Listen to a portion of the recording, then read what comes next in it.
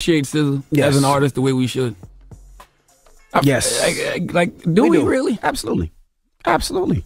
I mean, she gets all the radio play and stuff like that. She does. I feel she could get more awards, which I'm sure she will. You know, Grammys the next month, so she'll get those accolades. But do we really appreciate the once-in-a-generational talent she is? No. We appreciate her music, right? Like you said, her song plays all the time, but her and what she does and how she performs and the songs that she writes. And how she does it.